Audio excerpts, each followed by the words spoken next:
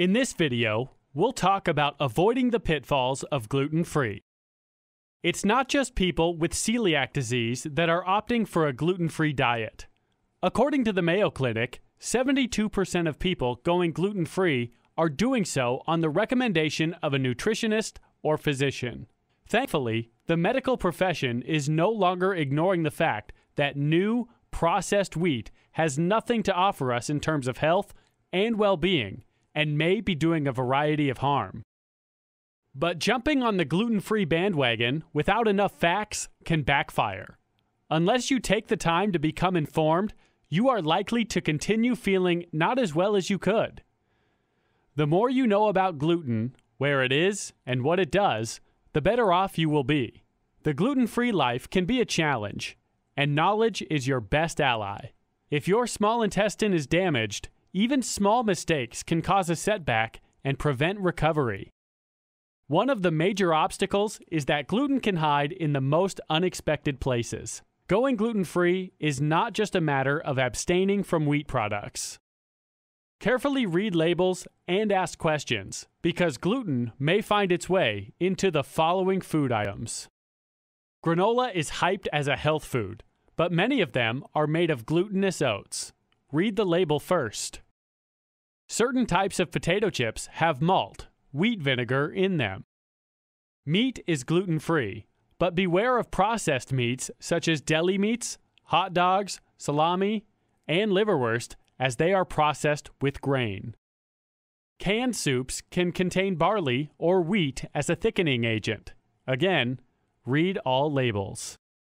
Corn tortillas are usually gluten-free, but some add wheat. Check all salad dressings and marinades.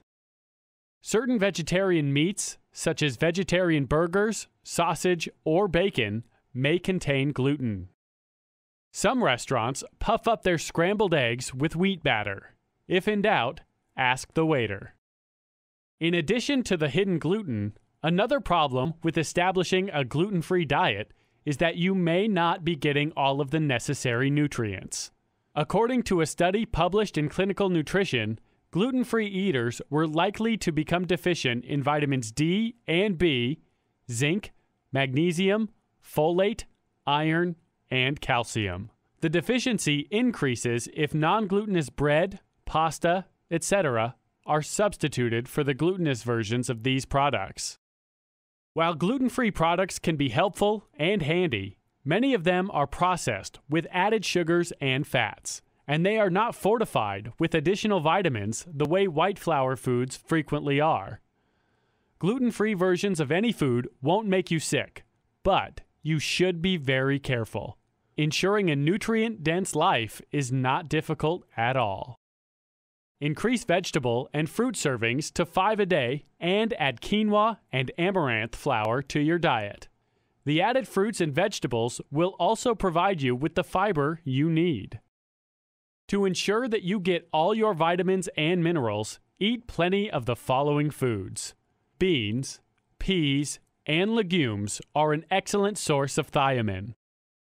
Spinach and soybeans provide riboflavin.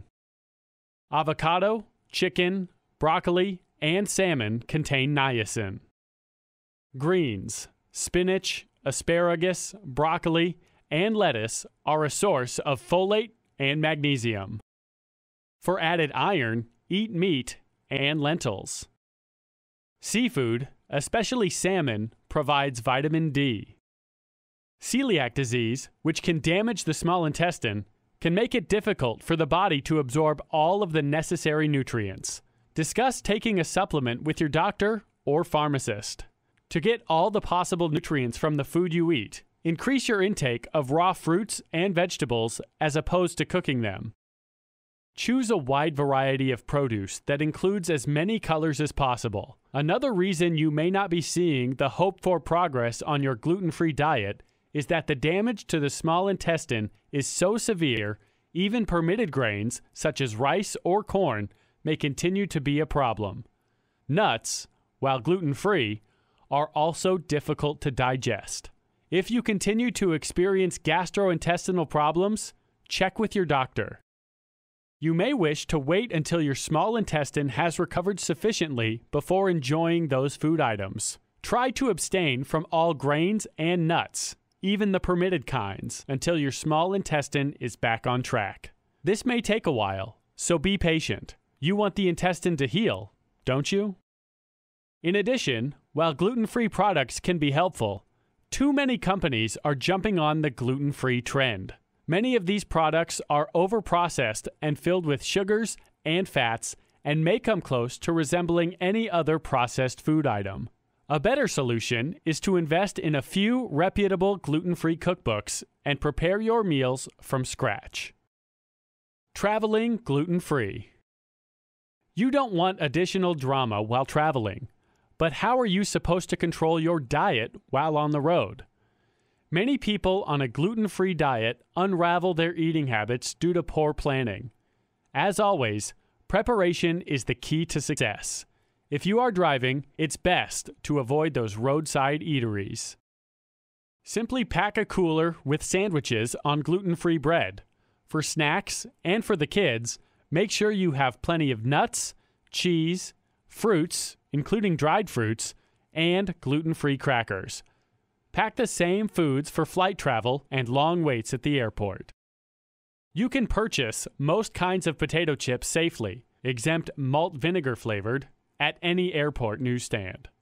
Do some research for any gluten-free restaurants along your travel route. For more free educational content, visit learnforfree.biz. Content produced and distributed by AllSuperInfo.